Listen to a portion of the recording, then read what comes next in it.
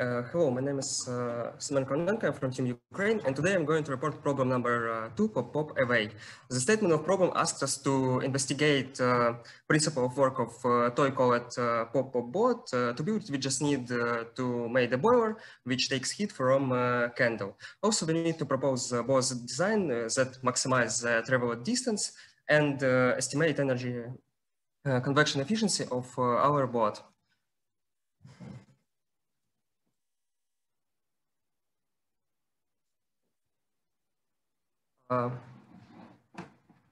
So here we can observe that bot really works, and we can observe some oscillations of water which corresponds to oscillations of pressure inside the boiler. Now let's move to structure of the report. In the first part, we considering principle of bot's engine work. We give qualitative explanation of it, write down equation, and verify it by experiment. In the next part, we will find heat from candle and also write down motion law for bot and make experimentally verify it. In the last part, we consider parameters, make optimization, and some estimation for our bot. So here we can observe bot. The candle hits the boiler, and water starts to evaporate. This evaporation increases pressure, which push water out of boiler. And due to inertia, water passes through the point of equilibrium. And now in boiler we have lower pressure, and water starts to return inside it and boil again. And this process continues periodically. So to describe this process, we consider in two stages. First stage is when we have water inside boiler. To vapor inside boiler, we write down ideal gas equation, and also we consider a change of it, take into account condensation, variation, and also increasing of amount by boiling. Also, we consider change of amount of water inside. Volume of water inside the boiler. Here we have a term which corresponds to volume lost by motion of water inside tubes, and also condensation and evaporation. So also we write down Bernoulli's equation, where we take into account inertia of water and also viscosity. In second stage, we consider a situation where water is only inside the tube. So here we again have ideal gas equation. However, now we considering condensation on walls of tube, and we have new derivative which corresponds to length of tube filled by water. And we also write down Bernoulli's equation for this situation. And now we solve this system numerically using program MATLAB and obtain this result. And here we can observe that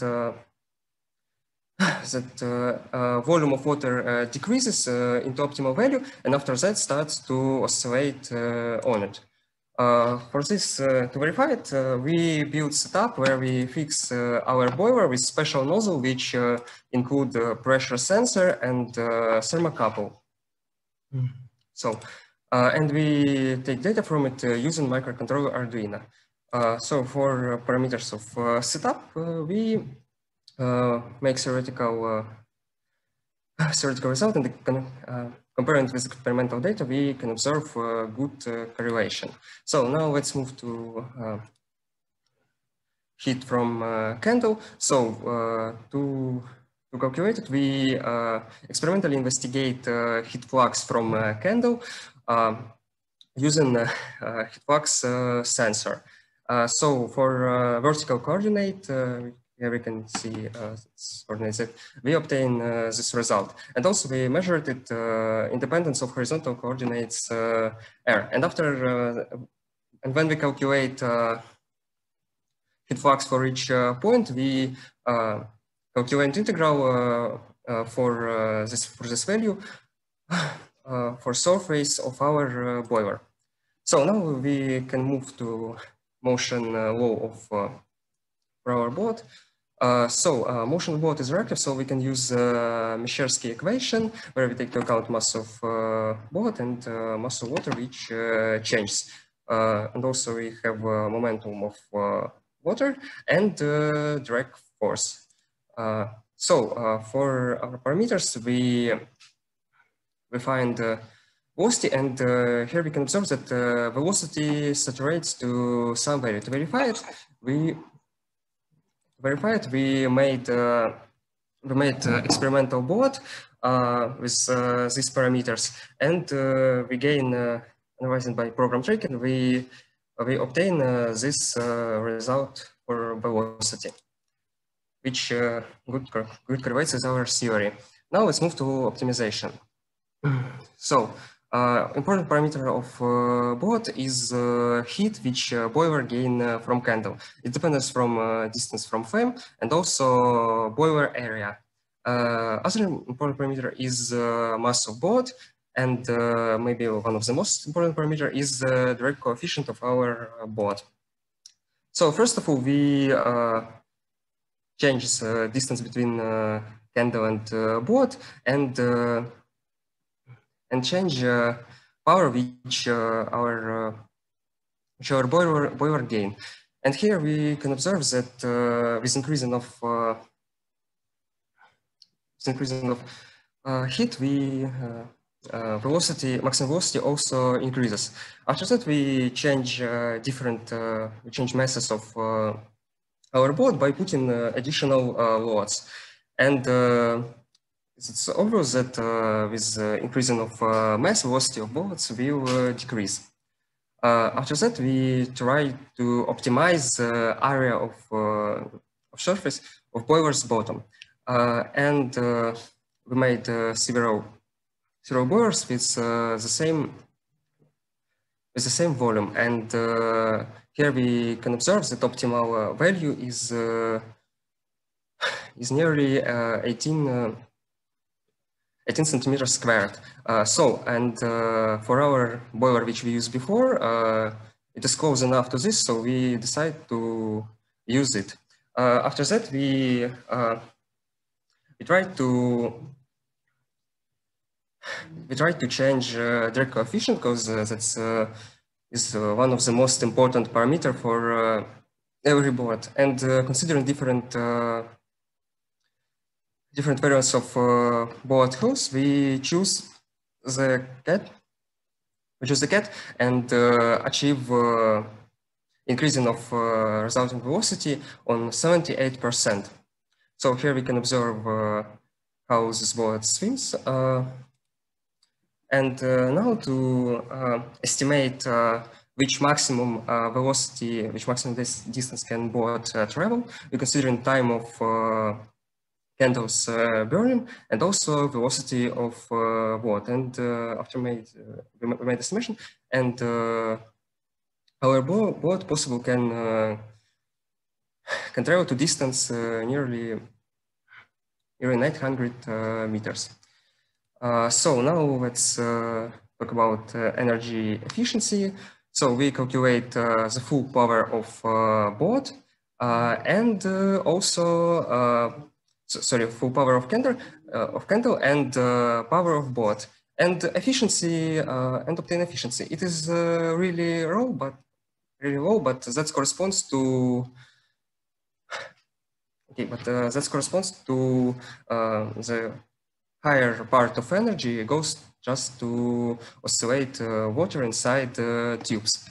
In our report, we considered boat's engine and give qualitative explanation of its work, where we write down equation and verify it experimentally and obtain good correlation.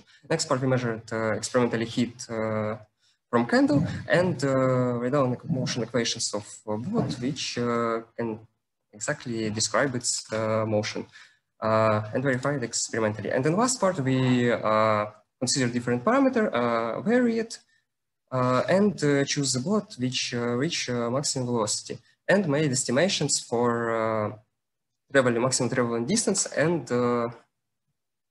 energy conversion efficiency. So thank you for your time. Hello, everyone. My name is Felipe Mazzi from the Brazilian team, and I'll be opposing problem number 2, pop-up away.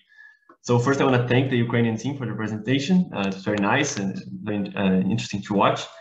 I'd just like to begin by highlighting the requirements of the problem statement. We wanted to propose a boat design to maximize travel distance using a tealight candle and estimate the energy conversion efficiency of your boat. So let's begin by looking at some positive points. We find that the team provided a very good qualitative description, especially in terms of illustrations. So it was very clear that the basic physical mechanism, we were convinced that they understood it. The experimental simulation, sorry, this was a typo. It should be two separate topics, but the simulations were well chosen to verify, for instance, the oscillations in pressure. It was a very creative method.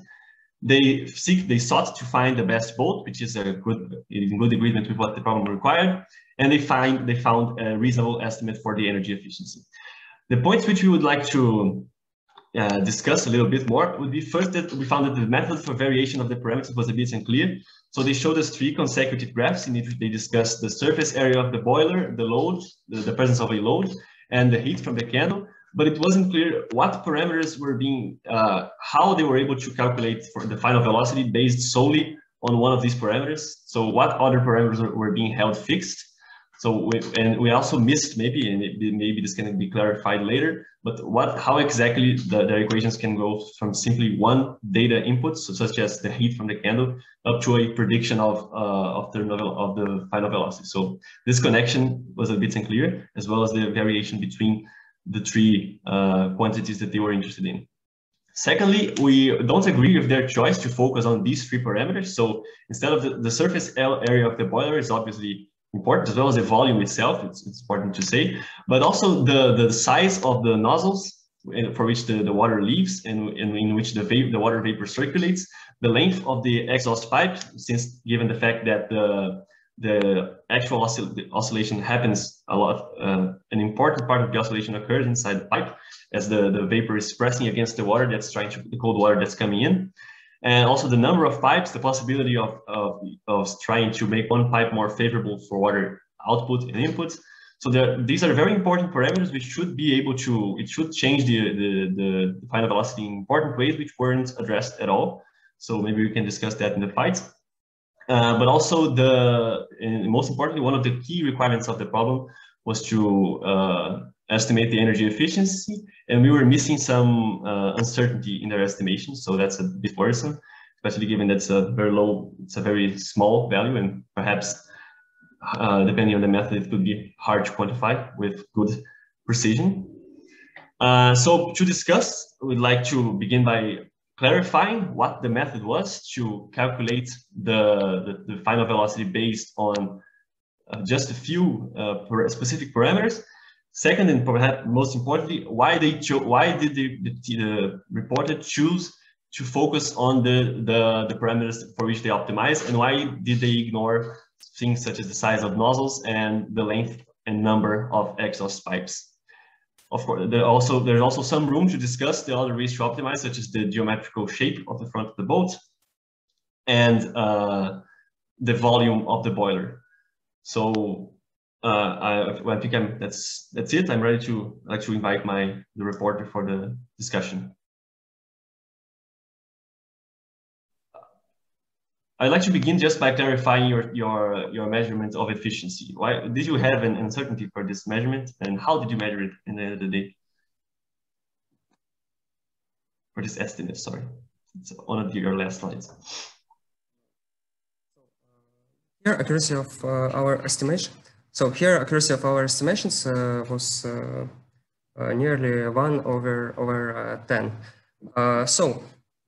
We obtained this really low efficiency due to oscillations of pressure and water inside the tube.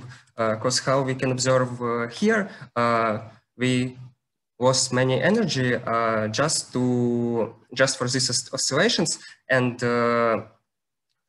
really resulting velocity is low in. So increase in velocity is low in comparison with oscillations of water. And at the end of the day, you're trying to compare the total energy available from the candle with the kinetic energy acquired by the bolt, right? Is that your definition of efficiency? No, we just we take force which direct force which acting on board and multiply it by our velocity and obtain this result. Okay, so and no uncertainty, right? Can you give me an estimate? Did you think the precision of your measurement of efficiency? Because this is the key to the problem statement, right? However, if we understand estimate. Okay, so let's go on. There's room for more important questions. We can obtain the same order of efficiency. Okay, so can we talk a little bit about why did you choose to vary the presence of a load of mass inside of the boat and the surface area of the boiler? What do you think is the importance of studying, for instance, the size of the exhaust pipe in which the vapor circulates? Our theory can predict this because we can take into account the nozzles of the tubes make influence to parameter the surface inside tube. However, if we made a larger number of tubes, that's also will affect for our viscosity term. Okay, sorry, I wanted to say something. I just want to make sure at any point were you able to check if your choice for the size of the exhaust pipe is the best one? I mean, because it seems to me that it's very important because the water cools as it enters through it goes through the pipe and comes into contact with cold water, right? The vape. So this should be an important parameter. Do you agree with this? And is there any way you could have checked if your choice is the best one? It cools only in part of tube which is underwater, and also we consider situation where hot water which goes out of tubes just moves over, and in next part cold water from reservoir moves into boiler. Okay, so there's no way the only verifications, the only actual model 2 experiment comparisons you made were concerning the heat from the candle, the surface area of the boiler, and the presence of a load of mass, right? The other parameters, you simply used your first intuition. We tried to vary volume of boiler by putting objects inside. However, we obtain just worse results. So we use our boiler which we made and continue our experiments with it because it was much more more effective that we can build. An important point, I was a little bit concerned of how do you get from something like the surface area of the boiler alone to a full prediction of what the final velocity should be? I mean, how do your equations do that, close this path? Can you show it in the slides? We're considering heat flux from candle, and this is area of boiler. So bottom of boiler has that area, and we made estimations. Sorry. Okay. Now teams can join to the discussion.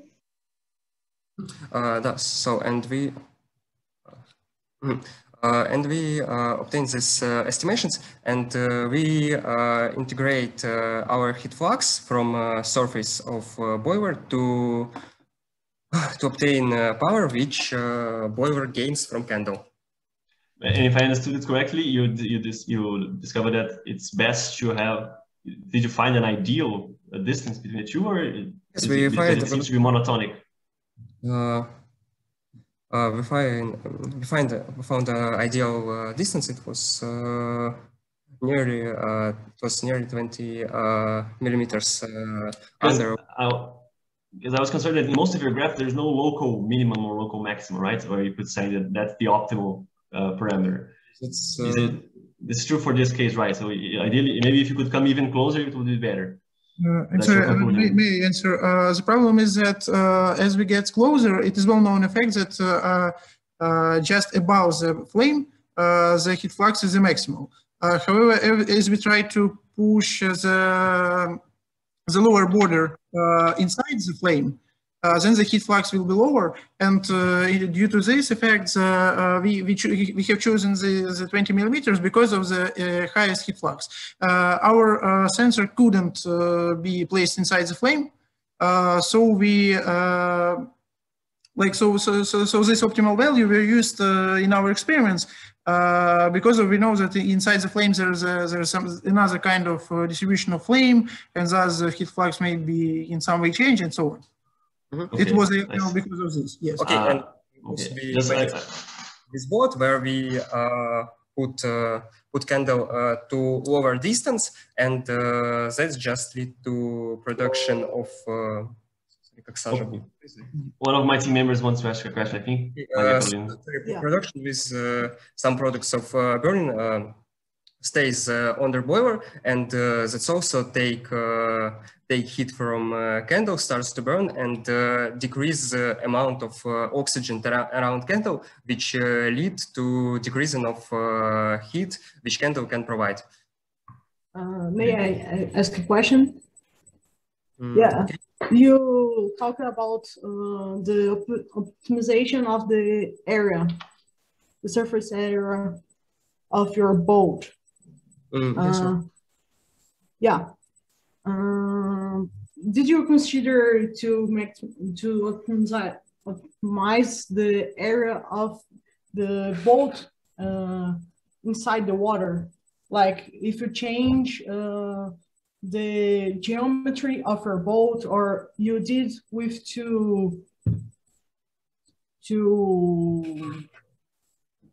how say that to floating pattern, but if you do only using one,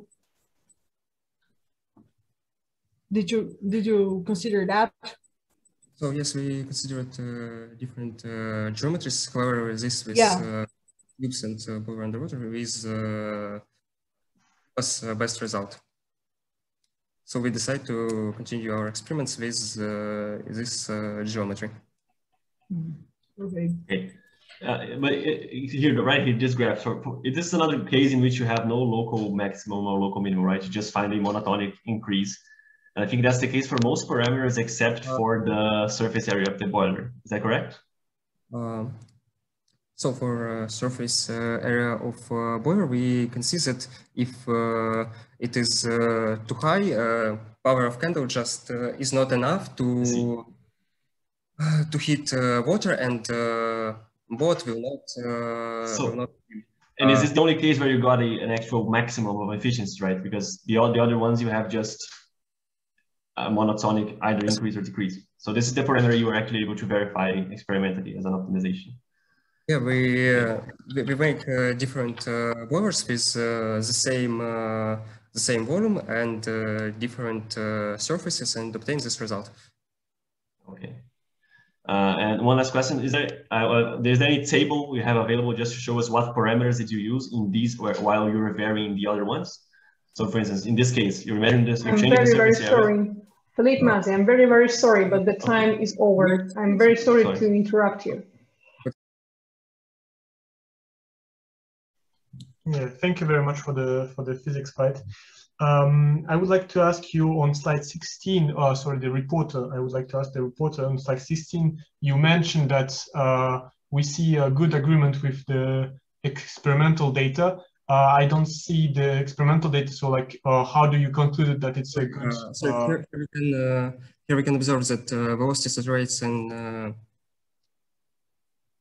endpoint of 3 and 3.3, and here in experiment we obtain velocity which is very similar for our theoretical prediction. Okay, good. And like a last question, just to stay on the slide you just showed us. You mentioned that you measured the final velocity, or like the limiting velocity, but on on all the videos you show us, the motion of your boat is not linear. It's like going in one or the other direction. How did you control this parameter, and Yes. and did you take it into account? Yeah. Sorry. Here is just this video, just demonstration of our boats. We built a longer reservoir with water to measure our velocity. After some time, velocity really saturates, and we measure it. Okay. Okay. Thank you very much, Ivan. Federica? Thank you guys for the solution and the explanation. I just have a technical question about the maximum distance which you obtain theoretically. Did you try to match that with an experiment to see how far? So we investigate time of continuous burn, and also we investigate how long time our boat will work. And we can observe that really this oscillation of water continues during 4 hours. So we can estimate that distance which our boat can travel during this time is nearly 900 meters. Okay, and about the efficiency, which you obtain a very low number, you have an uncertainty. We calculate. Sorry. Okay. So we calculate our efficiency by multiply velocity of boat on drag force acting on our boat, and we obtain really this really low efficiency. Okay, and one last question about the measures key equation, which you mentioned at the beginning, I believe. Do you have any reference of that model? Sorry, you talk about what equation? So that one, yes. Yes, this. Yes, it is a reference number because I didn't know that equation. So I don't know if you have like the literature or something. My answer, it is mainly the second Newton's law for the motion of the objects which lose mass. It is some kind of rocket equation which we were investigated nearly 100 years ago. Okay, so, thank you. That's it. Okay, thank you. Ukraine team, you have one reporter, or is just team members answer the question? We are answering at we are answering only on the answers of the jury and the team polemic. So the reporter is only one person, yes, right? Yes. Yeah, thank you. Is it any more questions? Please let us. Yes, I okay. also have one short question. Nikolai, please. Yeah, to the reporter, do you have some kind of a list of all the parameters you have investigated? And these parameters we have, yes, investigated this, this and this, but this is irrelevant parameters, we just abstain from them. Do you have some kind of list? Here we can here we have the list of parameters which can fully describe full description of our boat. So and we change some of them. However, some of these parameters